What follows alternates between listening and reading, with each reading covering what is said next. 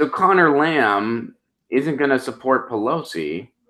Conor Lamb, citing need for new leadership, will not support Nancy Pelosi as Democratic leader. Conor Lamb, the Democrat running to replace Tim Murphy, said that if elected, he would like to see House Democrats replace Nancy Pelosi as their leader. So there you go. Paul, if you're still watching, there's a way this guy's a little bit better. He'll support Stephen Jaffe. And you know what? I know some people that are close to Conor Lamb. I'm going to encourage him to endorse Stephen Jaffe. So yeah, there you go. He's a little bit better.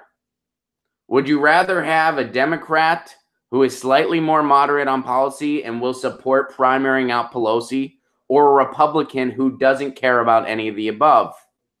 Yes, there is a difference. Is it a small difference? Yes. Is it a long-term working differential? No, it's not. However, would I rather have that than Rick Secchione? Yeah. This guy could endorse Jaffe. And I'm going to do my part to make sure that happens. So, there you go. Pelosi is voting Republican. I don't know what you're referring to specifically, but yeah, I believe you. Pelosi pretty much is a Republican. Pelosi, you know, we don't have two parties in this country. We have the money party. I mean, yeah, we talk about that all the time. We know that. I texted my dad this morning and I literally said, I'm glad the Republican that went to our high school beat the Republican that didn't. And it was meant as a tongue-in-cheek comment.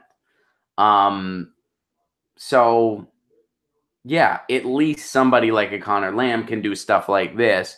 Whereas if Rick Secchione still sat in that seat, we wouldn't even have a chance.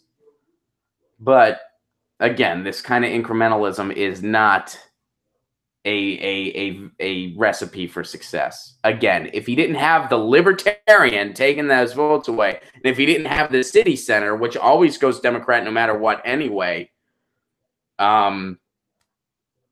he wouldn't have won. So this whole idea, you know, we need to sell populism in the heartland. That's what needs to happen. And establishment Democrats aren't interested in doing that. You know who is interested in doing that? The progressives trying to primary them out. That's who's interested in doing that. Stephen Jaffe wants to do that. The guy who's going to primary out Pelosi. That's who's interested in doing that.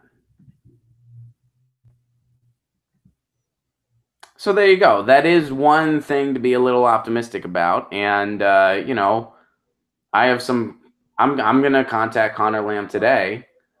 And I'm going to say, hey, man, you know, we don't agree on a lot, but we agree on Pelosi.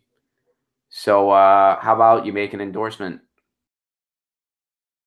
Hey guys, thanks for watching. That was a clip from Get Your News On with Ron, the world's first viewer-curated streaming news show.